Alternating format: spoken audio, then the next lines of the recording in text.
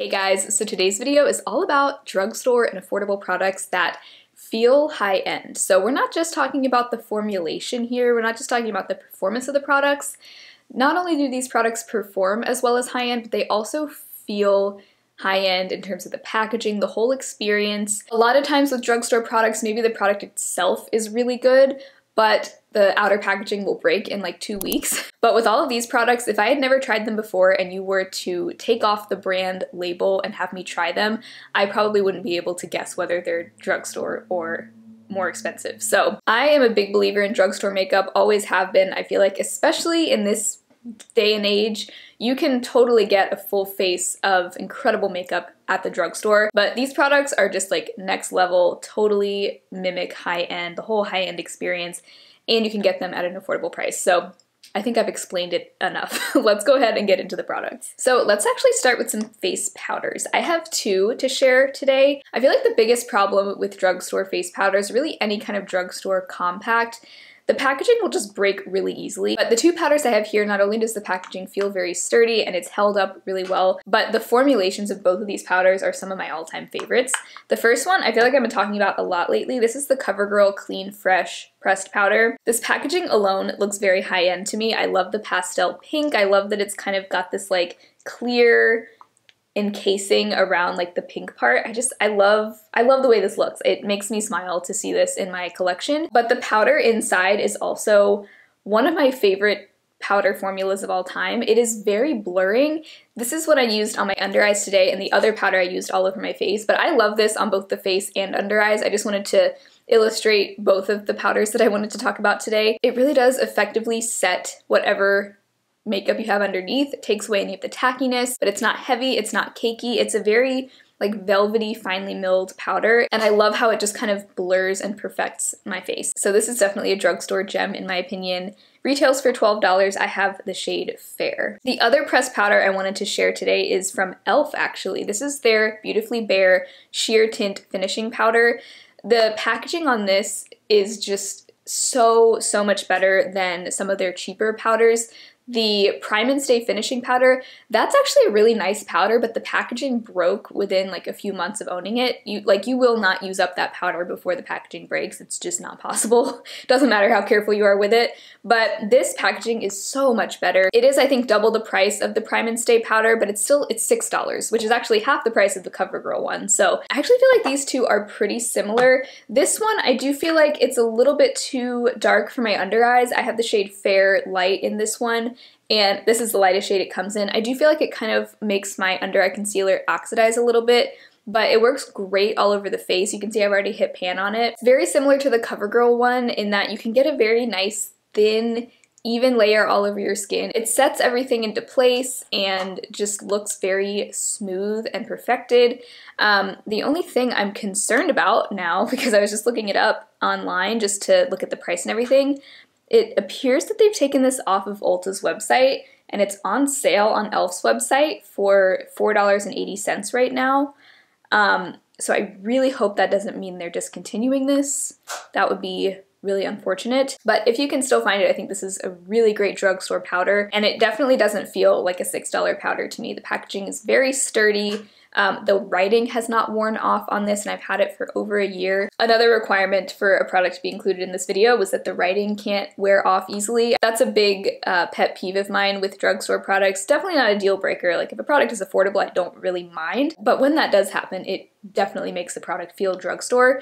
This does not feel drugstore to me. Then I have a cream bronzer. This is my favorite cream bronzer. I've talked about it quite a bit on my channel, but I wanted to mention it again. This is the Soul Body Bronzing Balm in Fair.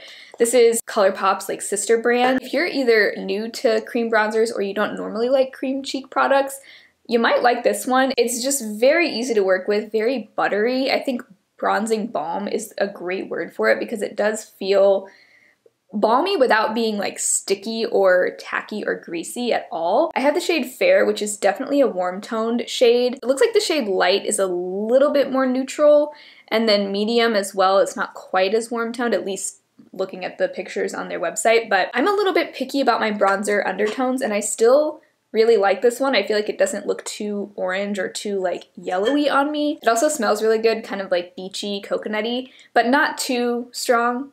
Like, I don't think this smells as strong as like the Physicians Formula Butter Bronzer, for example. The packaging also feels very sturdy. The writing has not worn off. You also get a ton of product. So it is $16, which isn't like cheap for a drugstore product, but I just feel like this will last me a lifetime because there is so much product in there. How much is it? Okay, I don't even think I fully realized how much product came in here. So this is 31 grams or 1.1 ounces. And to compare it to another kind of like standard cream cheek product, this is the Undone Beauty Lip to Cheek Palette, just kind of like your average sized cream blush compact. This comes with 3 grams. So the Soul Body Bronzing Balm is 10 times the size of a average cream blush. That's wild. So incredible value. And you could also use this as a body bronzer if you wanted to, because it is meant to be used for both. So next, let's talk about the eyeshadow that I'm wearing today. This is the BH Cosmetics Mimosa palette. I know I won't shut up about the BH Cosmetics eyeshadows, so you probably already saw this one coming, but these eyeshadows feel so high-end to me. I don't think I've ever tried drugstore shadows that are this high quality. I think these are just the best at the price point. All the eyeshadow palettes I have, I should say, are the 16-pan ones. So I have Mimosa, which is one of their Weekend Vibes palettes, and then I also have 2 of their travel palettes, Lost in Los Angeles and Summer in Saint-Tropez. So the only palettes I've tried from them are in this type of packaging, but if you've been sleeping on BH Cosmetics, now would be a great time to try them. They did file for bankruptcy recently. It doesn't necessarily mean they are closing down or going out of business, it's just that they are not doing too well. So maybe show them a little love. They really do make some excellent eyeshadows. I did film a little demo of my look today with Mimosa. This is the palette that I put in my makeup basket for February because of all the pinks and reds in here. This is a really pretty palette for Valentine's Day. So today I put a little bit of the shade Bottomless in the crease. It's just this kind of light matte pink color. Then I deepened up the outer corner with Raspberry and a little bit of pomegranate as well, just to make it a little bit more like reddish pink. And then on the lid, I have the shade Fizzy, which is this gorgeous kind of duochrome pinkish gold shade that I tapped all over my lid with my finger. And then on the lower lash line, I also used pomegranate, the red, to kind of define the lower lash line. So you can see in the demo, the color payoff of these shades is incredible. The blendability of those mattes, they're so easy to work with. If you're somebody that's a beginner to colorful eyeshadows, maybe you're a little bit intimidated by really bright colors, but you're wanting to try out a colorful palette, I think BH Cosmetics is a great brand to check out because they're really beginner friendly. You're not going to get a lot of fallout with these, but they're also very blendable at the same time. They show up true to color, they're buildable, and they just do a great job with their color stories as well. So Mimosa is the one that I'm currently loving, but Summer in Saint-Tropez has been a favorite of mine for almost a year now. I love this one. Really great, like well-balanced, colorful palette. And then Lost in Los Angeles is a really great kind of one-stop shop for all of your like fun pastels. So if you still haven't tried BH Cosmetics, I think they are a brand to check out in 2022. As of right now, Mimosa and Lost in LA are both available on Ulta's site, along with a few of their other palettes. And then Summer in Saint-Tropez is no longer on Ulta, but it is on Beauty Bay, so you can definitely still get your hands on them. Yeah, go check out BH Cosmetics. Even if you don't buy anything right away, like maybe add a couple of their palettes to your wish list for the future because they're doing some good work over there. Okay, another drugstore product that I feel like is so underrated and really does compete with its high-end counterparts is the NYX Epic Wear Liner Sticks, the pencil. I feel like I don't hear anyone talking about this. This is actually something that one of you guys turned me on to, and I have the shade Rose Gold. This is such a great long-wearing pencil liner. This actually works really well in the waterline for me, which is rare. It's very rare for me to find an eyeliner that actually holds up in the waterline. And I used to only use this in the waterline because it is a very like brightening shade for me. But the way I've been wearing it the last couple of days is not in the waterline, but just kind of smudging it along the lower lash line. I do feel like liners in the waterline can be a little bit irritating for me sometimes. And I even did that today, kind of like over the pink shadow that I have on. And surprisingly, I really like what that does. It kind of just like opens up my eyes a little bit, brightens a little bit, gives a little bit of definition because you can see, at least on my skin tone, when you kind of turn it to the side, it is a little bit deeper than my skin tone, so it gives a nice little bit of soft definition. I'm really tempted to pick up more shades of this, The thing about this that I feel like makes it stack up against similar high-end products, I'm specifically comparing this to like the Urban Decay 24/7 Glide-On eye pencils. The thing I like about the Urban Decay eyeliners is that they come in a lot of different shades, and I feel like a lot of drugstore eyeliners don't come in as many fun colors, but this comes in so many fun colors, unique colors that I don't feel like I really see very often. They have a periwinkle, they have an orange, a teal, an emerald green, a chartreuse, a chill blue, which looks like a really pretty like cornflower blue, which is one of my favorite types of colors to wear. Oh man, I really want more shades. And they do claim it's waterproof, which I would agree with. It does, like, it locks into place. Like, look at this. It's not really going anywhere. So definitely check these out. I actually think this is better than the Urban Decay 24/7 Glide-On eye pencils. Such a mouthful. But I think it's better because to me, it's a little bit longer wearing. The Urban Decay ones don't last as well in the waterline. Yeah, great little hidden drugstore gem. I think more people need to be talking about this. Okay, so next I have a new discovery from the brand Kokie. This is a brand I've been meaning to try for a long time. They are a drugstore brand. They're cruelty-free. They're kind of hard to find in stores, at least where I live. I think they're sold in Rite Aid, which I think maybe I have a Rite Aid. I never go to it if I do. I'm more of a Walgreens kind of gal, but they're also sold online, and I've recently been testing out their lip liners that they sent over. I know Taylor Wynn and Kelly Gooch both really recommend these, and so I was excited to test them out. This is my new favorite lip liner formula, and they're $7, so really can't beat it. So I have a few different shades. The shade I'm wearing right now is Bright Fuchsia. I'm wearing that with the lipstick I'm about to talk about, but I also love some of these nude shades, and I did do a demo of the shade Nude, which is the perfect kind of like light brown nude if you're near my skin tone. It's a little bit less pink than like my favorite Jordana Rock and Rose, and I like that it's not too warm. It doesn't have much like orange to it. I don't like when nude brownish colors are like overly warm and orange because I feel like that can make me look like I have tomato sauce on my lips. But I love just kind of filling in my lips with this shade and then applying like a nude gloss on top. Gives me that perfect kind of sculpted, contoured lip that I love recently. Now, here's the amazing thing about these lip liners. They lock into place. They actually, do they claim that this is waterproof? They say long wear, but it's so funny. When I first got these and I was swatching them out on my hand, comparing them to other shades that I have in my collection, I went to, wipe all of them off with a rag, and all of my other lip liners rubbed right off. These didn't move.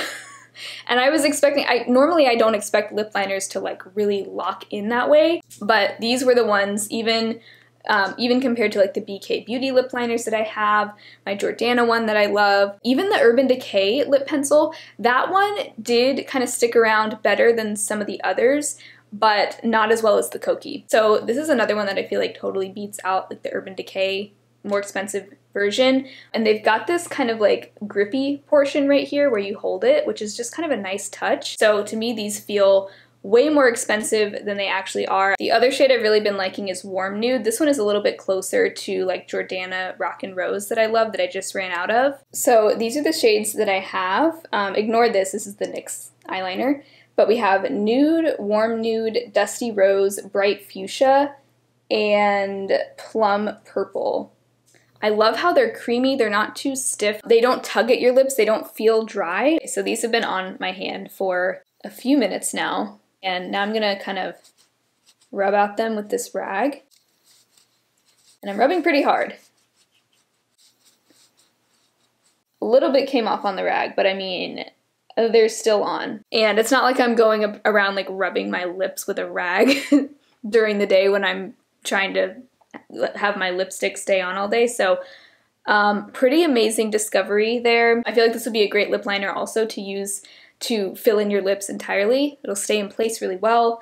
But I've also been loving them, paired with other products. So very happy to have discovered those, and these definitely feel high-end. Like these are the best lip liners I've ever tried, high-end or drugstore. So then I have a drugstore gloss that to me feels very high-end. These are the e.l.f. Lip Plumping Glosses.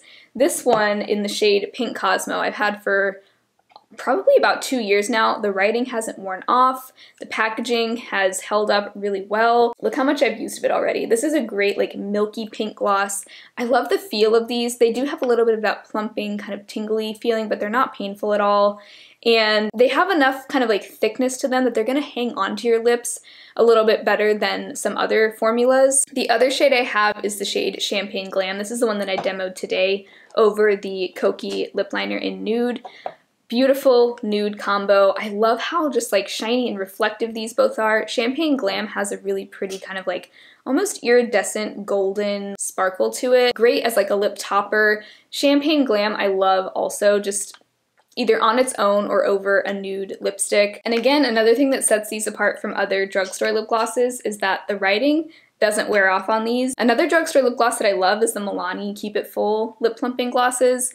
Soft Rose is like one of my holy grail shades, but the writing on this packaging wore off pretty quickly. I mean, it's still, some of it is still there, but that like the logo is mostly worn away, but not the e.l.f. ones. So I do still love this formula, still highly recommend it, but the e.l.f. ones just feel a little bit more luxe and they're only $6 a piece. You can often get them on sale too. So definitely recommend this gloss formula if you haven't tried it yet. And the final product I have, this is what I have on my lips right now. This is the Covergirl 24-Hour Matte Lipstick. It's a bullet lipstick. I feel like I don't hear anyone talking about these.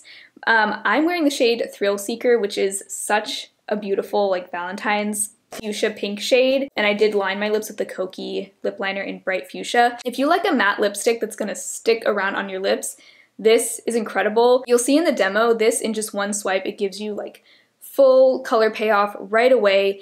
Very creamy, you only need a small amount and it just looks so bold and bright. And the amazing thing about this is kind of feels similar to a liquid lipstick in that it does kind of set down on your lips. It's not going to be fully transfer proof, just like most liquid lipsticks aren't actually 100% transfer proof, but I mean, see, I got some off. You're going to get some transfer with this, but even though I just did that like 2 or 3 times, it still looks very even on my lips, but it's also not drying on my lips. It doesn't feel nearly as like dry and almost paint-like as liquid lipsticks. I just love that you can apply such a thin layer of this and you're going to get really intense color payoff. It's going to stay on your lips. It says 24 hour. I mean, it's not going to last 24 hours. I don't even know why you'd want something to last 24 hours, but very underrated lip formula in my opinion. I think this is what I would go for over a liquid lipstick formula if I had the choice now, if there was like a color that I really wanted. This is probably the line that I would look into for that. Definitely deserves more hype. Another very underrated, a lot of these products, some of these you do hear about a lot, but a lot of these I feel like are kind of underrated. So this is one of the ones that I feel like no one talks about, but more people need to be talking about it because it's really good. Does not feel drugstore to me at all. So those are the drugstore / affordable products that feel high-end in my opinion. Not just the formulation and the performance of the product, but the whole experience of these products to me feels very luxurious, and it just goes to show that you can totally get a high-end experience on a budget. So I hope this video helped you out. Let me know what are your favorite drugstore products that feel high-end. If you enjoyed this video, make sure to give it a thumbs up and subscribe to my channel if you've not already. I hope you guys have an amazing weekend, and I will talk to you very soon in my next video. Bye!